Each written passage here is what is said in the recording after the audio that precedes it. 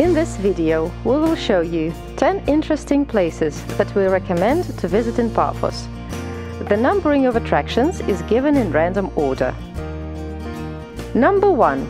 Paphos Embankment Walking. To be fair, the embankment is not as green and beautiful as the one in Limassol, but it also has its own flavor. Here it is more miniature. Everywhere you will find a stall with local goods, whether it offers sweets or souvenirs. Markets alternate with restaurants, where you can choose dishes for every taste, from steak to fresh seafood. The city embankment is not big, but the walking path continues further for 12 kilometers along the sea and all the hotels. You can watch the entire trail in a separate video. Number 2. Paphos Archaeological Park. The park represents remains of an ancient city of Paphos, founded by the Greeks shortly after the Trojan War in the 12th century BC. Historians call it Neo-Paphos. The city was entirely destroyed by earthquakes in the 4th century AD. Here you can see the ruins of an amphitheater, a town square, and entire streets with colonnades.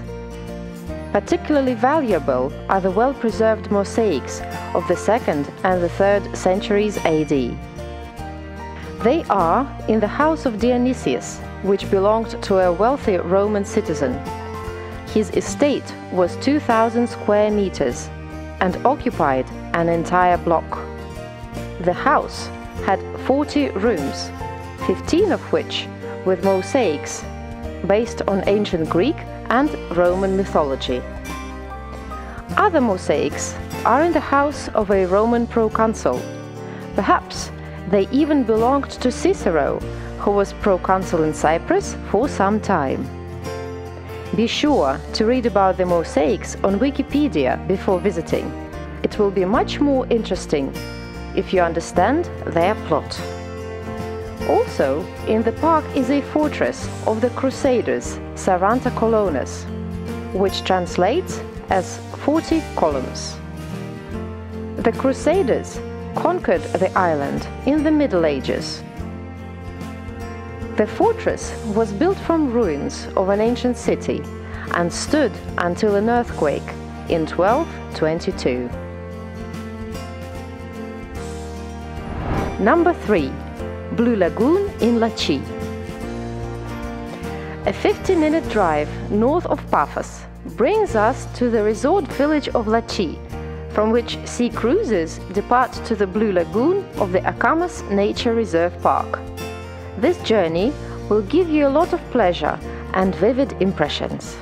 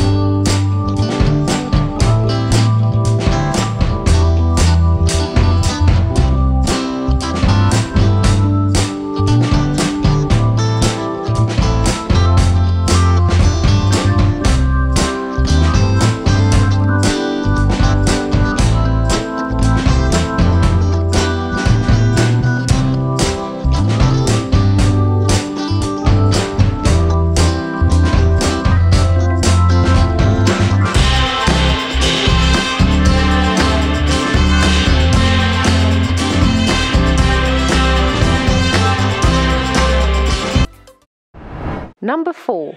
St. Paul's Pillar.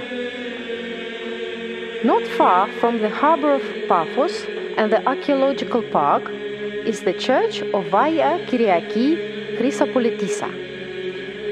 This church was built around 1540 AD as a Catholic church, on the site of a small Roman Orthodox church, which was destroyed in 365 AD by an earthquake. Before that, an ancient Roman forum was situated there, the ruins of which can be seen around the church.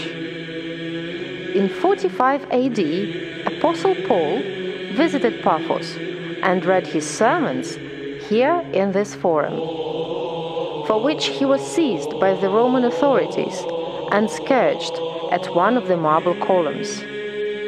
This column is now a landmark of Paphos. In 2010, the Pope visited Cyprus, and this place was the first in his list of visits. The church has an interesting history of creation and reconstruction. Be sure to read before visiting.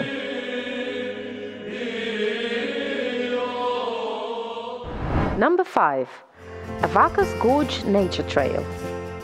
It is located 20 kilometers away from Paphos.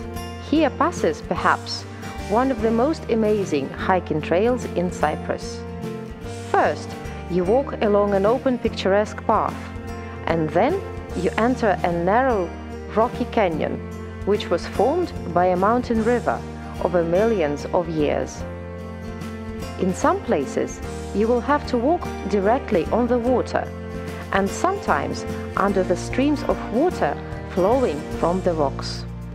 In the middle of the gorge, you will notice a giant stone that is stuck between two rocks at a height of 20 meters. This place has its secret. In one of the walls, an entrance into a cave was recently discovered, which leads to a gallery of underground holes at a depth of 70 meters.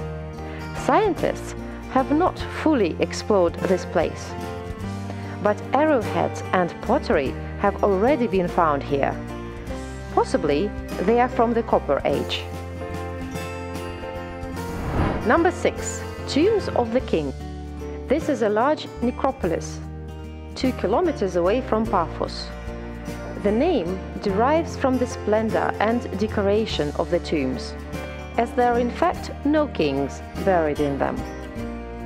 From the 4th century BC to the 3rd century AD, the crypts of the local aristocracy and high officials of ancient Paphos were located here. Underground tombs were carved directly into the rock. Some of them imitate an ordinary house, while others are more like small palaces with their columned halls, frescoes and courtyards. On a wall of one of the tombs, you can find an image of a double-headed eagle as the symbol of the Eastern Roman Empire. During the reign of the Romans, the tombs of the kings served as a place of refuge for the first Christians. The existence of a complex of tombs near Paphos has been known to historians for a long time, but the first official excavations began only in the 1970s.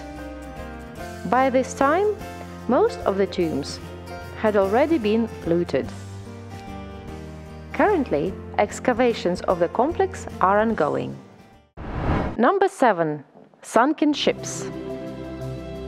3 kilometers north of Coral Bay, you can see ship Edro III, which sank right off the coast as a result of a series of failures. In December 2011, the vessel left Limassol in bad weather and headed for Rhodes with a load of drywall. At nightfall, strong winds and rough seas knocked the ship off its course. But this is not the worst part.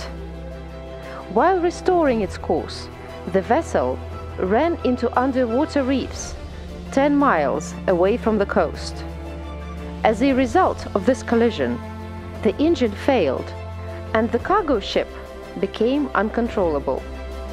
After that, the vessel dangled in the sea at the behest of wind and waves.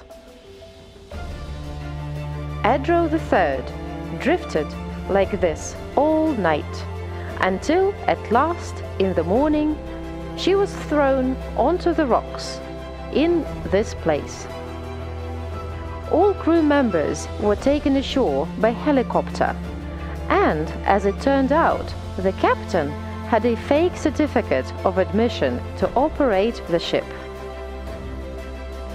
Within 2 years, all fuel and other contaminants were removed from the vessel. Attempts were made to refloat the ship, but they all failed. Dismantling the vessel proved too expensive and difficult. Apparently, Edro III will forever lie here, attracting tourists to the nearby Oniro Cafe, which, by the way, serves delicious food. A similar incident occurred near Paphos with the Demetrius II ship, which was sailing with a cargo of timber from Greece to Syria. During heavy seas, the vessel ran aground 1 kilometer away from the coast, where she has been to this day since 1998. The crew was rescued by helicopters. The certificate of the captain and his assistant also turned out to be fake. The ship is aground opposite the King Evelyn Beach Hotel.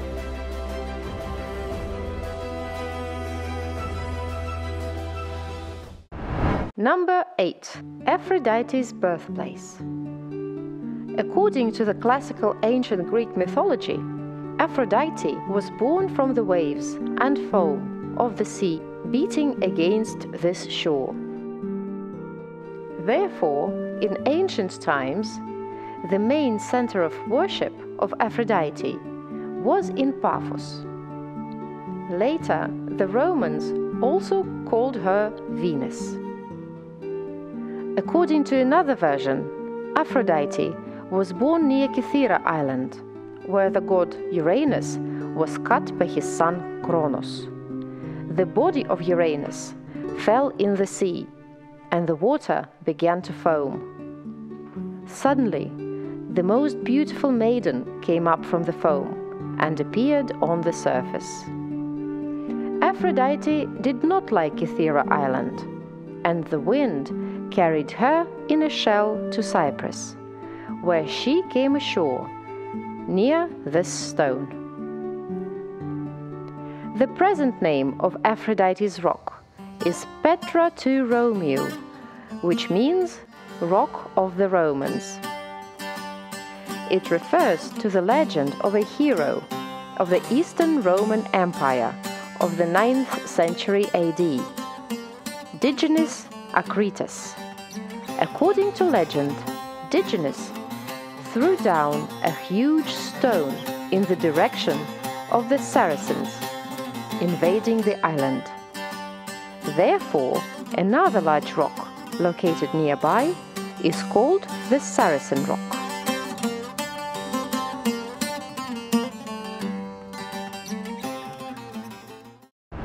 Number 9. CU Beach Bar. It is located a bit to the south of Coral Bay. This is a great place to sit at a table right on the beach. The sound of the waves and the seascape create a relaxing atmosphere. Order your favorite drink and enjoy the beautiful sunset view.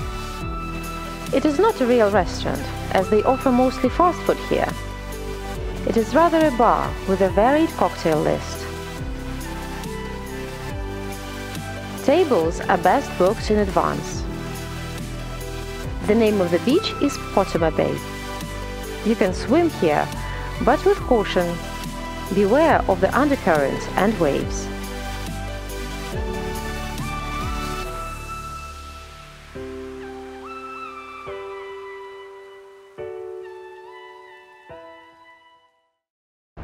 Number 10. Agios Neo-Paphos Monastery. It is located 20 minutes drive to the north of Paphos and has an unusual history and architecture. The monastery was founded in 1159 by the monk Neophyte the Recluse. From the age of 18, Neophyte was a novice of another monastery in the north of the island, where he aspired to become a hermit, but did not receive a permission from the abbot for this, due to his young age. A few years later, when Neophyte was returning from a pilgrimage to the Holy Land, he went to the deserted mountains near Paphos, where he settled in a small cave. For a long time, the monk manually carved a new space in the rock. As a result, he made a cell with a grave prepared for himself, and near the exit he placed an altar from a marble slab for worship. The cave is called Englestria, which translates as a place of seclusion. After 10 years, other monks joined the herd, and Neophyte's dwelling gradually grows into a small monastery. New cells and premises are cut down in the rock. Among the sites, there also are frescoes painted on the walls of the cave during the life of Neophyte.